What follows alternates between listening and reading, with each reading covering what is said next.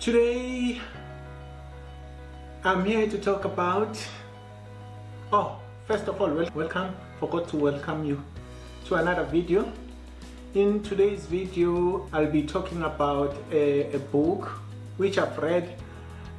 I think it was the first book I ever read when I wanted to pursue accumulating wealth. I read it a long time ago, and I also just read it recently, and the book is Think and Grow Rich by Napoleon Hill.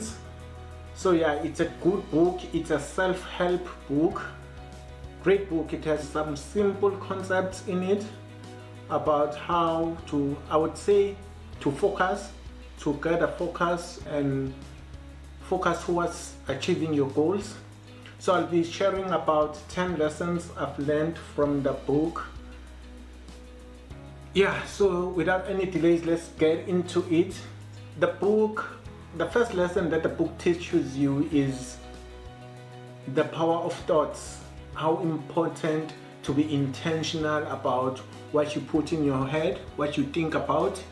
For instance, if you want to achieve a goal, and there's a quote that says, I don't remember the person who says it, but it goes, whether you think you can or you think you can't, either way you're right. So it's all in the mind. If you think you can do something, then you probably will be able to do it. But if you think you won't be able to do it, you most probably won't be able to do it.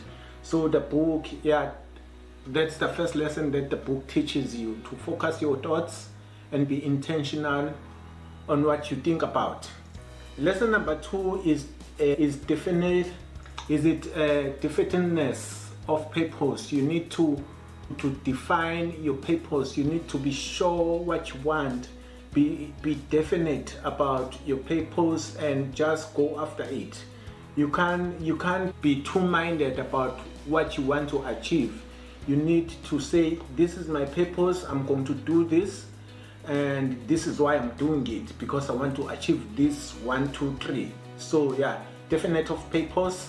The second lesson. The third lesson is the mastermind principle. The book also teaches you that it's important, if you want to achieve a goal, to accommodate yourself with like-minded people. Have a mastermind group, or if you don't have a mastermind group, like people who think like you, try to read books of people who you think are in the same thoughts as you, that people who think the same way, just learn from them. Even create imaginary people, a round table. Just create a round table in your mind, and just have people sitting in that round table, and just create your mind group and just draw thoughts from those people. Just think, if so and so, let's say maybe you want to have Robert Einstein in your mastermind group, or whoever who's famous, or let's say most recent people like Elon Musk.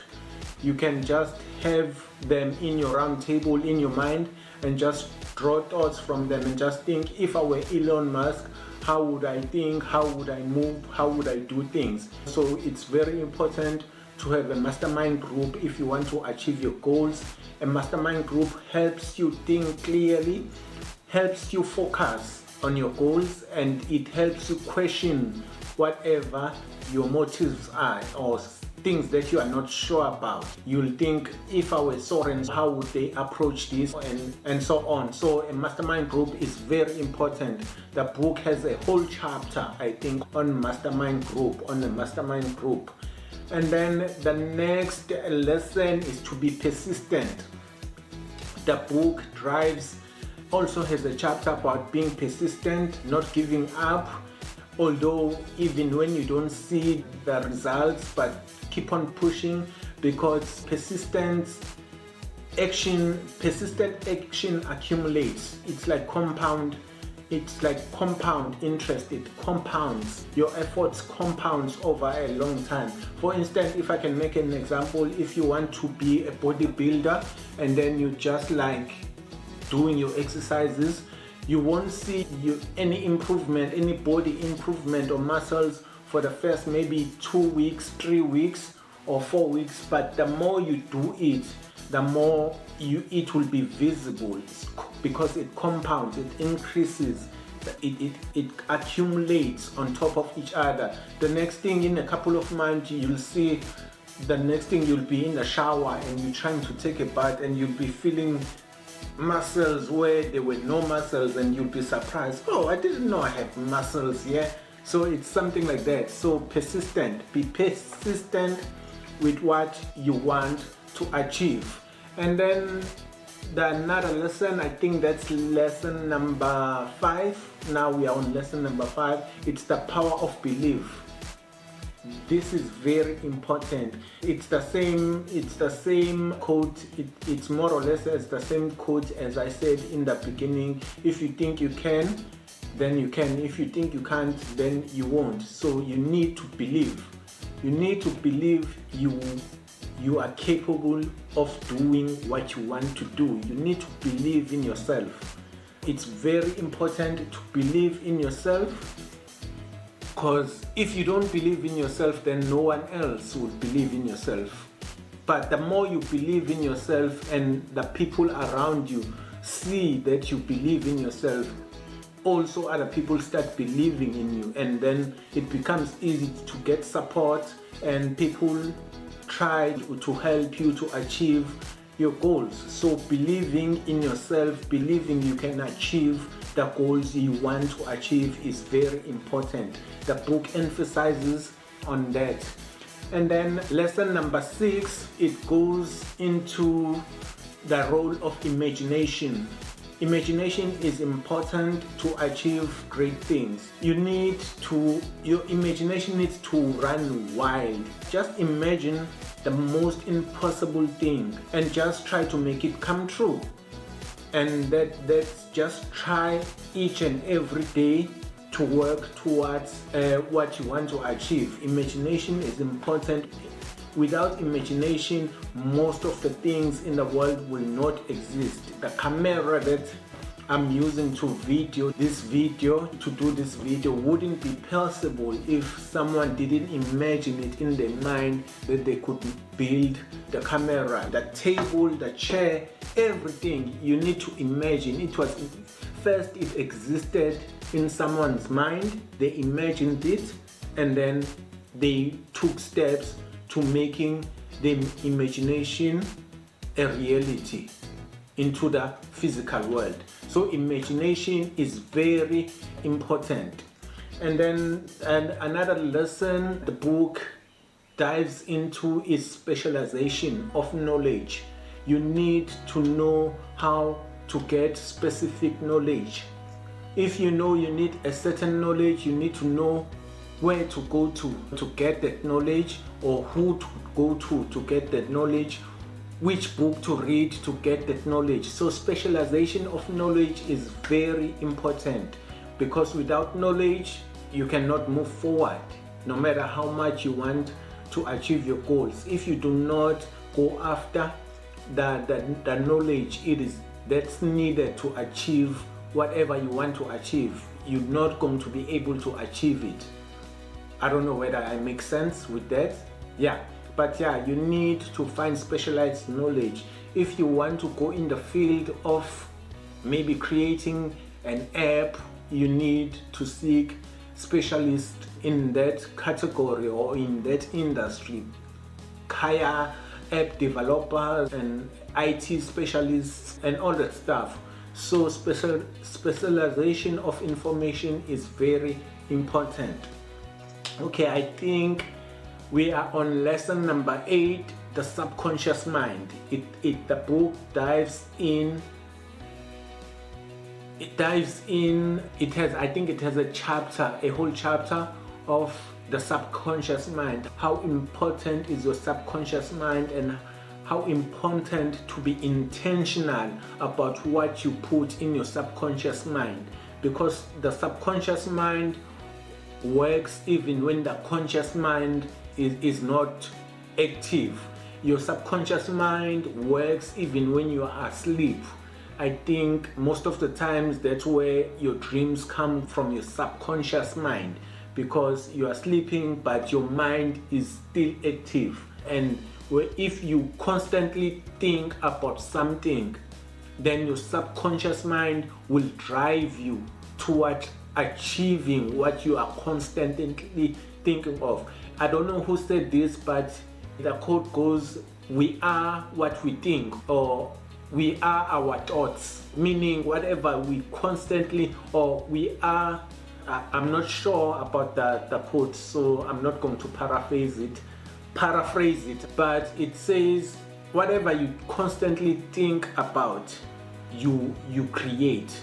So if something is constantly in your mind, your body, your movement, your actions will always move towards making that thing a reality.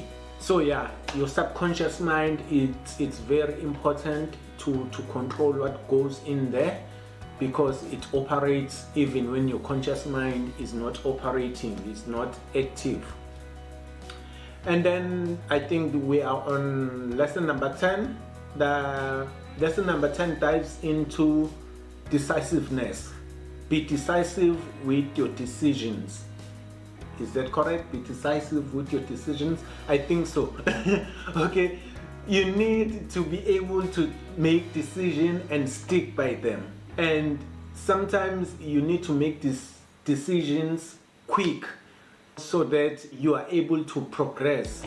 Sometimes you need to stick to your decisions even when you feel like it's not working out. Obviously, you need to change approaches every now and then. They say change the approach but stay focused on the goal.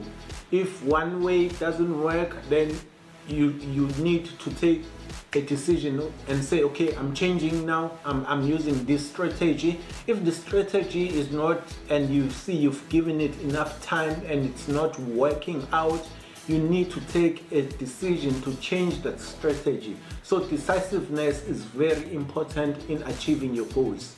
So yeah, the books also delves into decision making and all that stuff. And then the last lesson I think I learned from the book is the power of giving. After you've achieved your goals, whether it's money or whatever you want to achieve, it is important to share whatever, whether it's food, whether it's money, but giving to charity is one of the most important things, because they say the more you give, the more you receive. So it's very important. Even in the Bible, it's written you need to give 10% to the church. That's what they say, 10% to the church. And then they also say you need to give 10% to the homeless and poor. And yeah, so yeah, you need to give once you've achieved success, or a level of success. You need to give some of it away. Try to build maybe a church or whatever, or try to build a homeless shelter, or just a charity fund, give away food on Christmas, whatever, do whatever. But giving is part of achieving your goals, because the more you give, the more you will receive, because the universe sees that you are not selfish. You are helping other unfortunate people.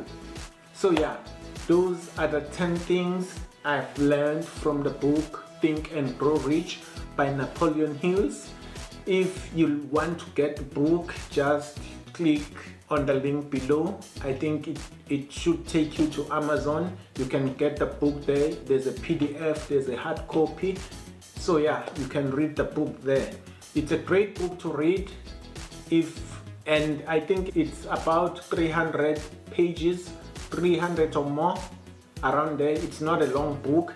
You can literally take about a week to finish it, or 2 weeks if you are a slow reader like me. So yeah, thank you for tuning in, guys. If you enjoyed the video, please don't forget to hit that like button subscribe to the channel, turn on the notification so that you do not miss any videos that I post. This is about my life journey. I post almost, I think, twice a week. I post about my gym sessions, I post about books I am reading, I post about basically my life, things that I want to share with you guys and my progress. Anyway, I think I'm digressing now. Peace, I'm out.